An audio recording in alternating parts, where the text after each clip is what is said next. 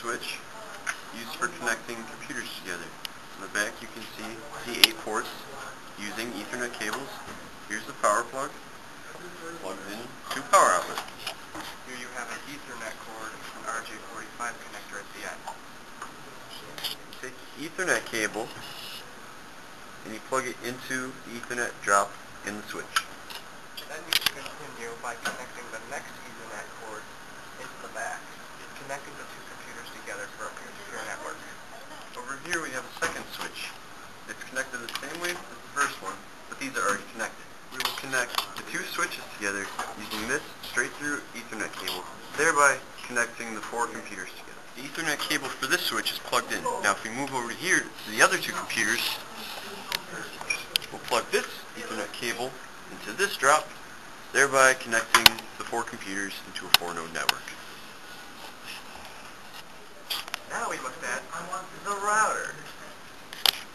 The purpose of our router is to connect our 4-node LAN to the internet, the WAN. The process is by connecting our switch into the back of our router. This is our WAN port, Wide Area Network. We will now continue by connecting our router to the WAN port.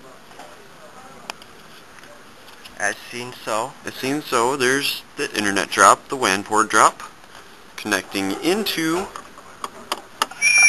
our internet drop. We are now going to configure the IP addresses so that we can access the internet.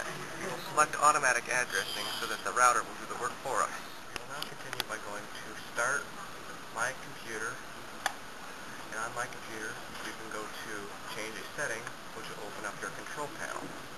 In Control Panel, you want to go to your network connections, right-click on your local area connection, click Properties, scroll all the way down to TCP/IP, then click Properties, and you will select Obtain IP address automatically, and then Obtain IP address automatically again for down here. Click OK, and close, and it is saving your settings. We are now ready to surf the internet. The internet. Firefox. There you go. With the world's wealth of information now at our fingertips, what will you learn today? Where do you want to go today? Over here we have a second switch. It's set up the same way as the first one, but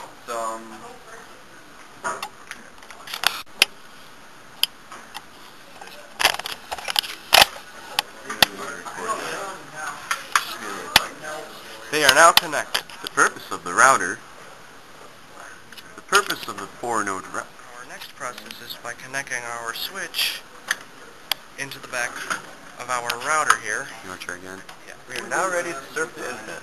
Demonstrate, please. Internet Explorer. Crap. You're working on fine. Is it? As you can see, the Internet Explorer fails like usual, but Firefox has proved to be working.